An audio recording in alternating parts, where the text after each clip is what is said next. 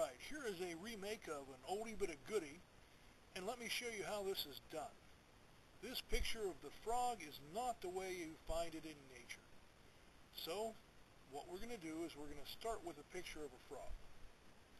I'm going to show you how to take and place the teeth inside the frog. So I found a picture of a frog. I'm going to duplicate the layer. I'll call it background copy. I'm going to use that later. For right now, I'm going to go ahead and find a picture, and I found one with a shark's mouth. So this is going to be perfect. I will use my polygonal lasso tool, and I'm going to just simply click all the way around the mouth.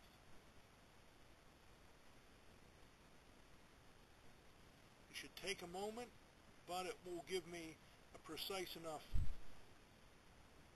selection so that you'll be able to see what's going on here.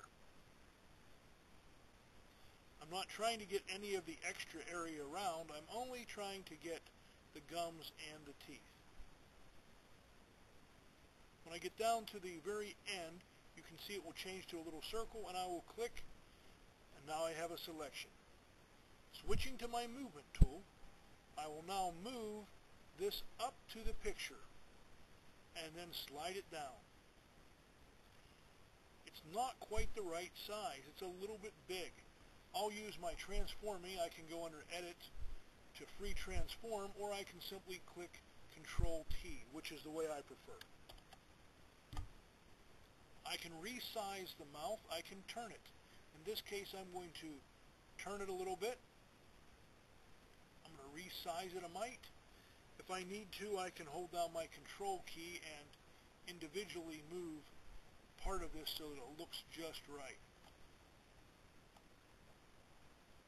Now what I really want to do is allow this mouth to be a little bit bigger than you would think that it would be.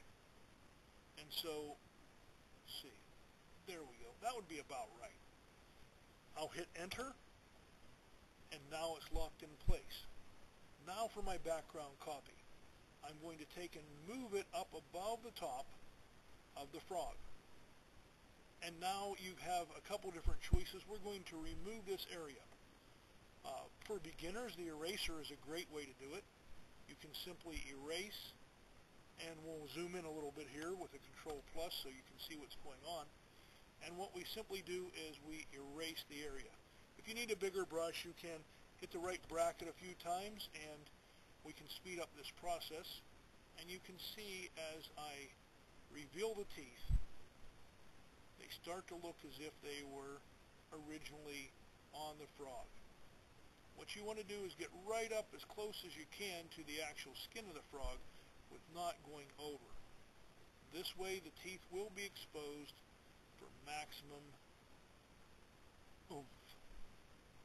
You probably didn't know that was a word, but it is now. There we go. It's pretty simple. I'll put it back at regular size, Control zeros, or Control minus in this case. You can see the frog. It's complete. That's all there is to it.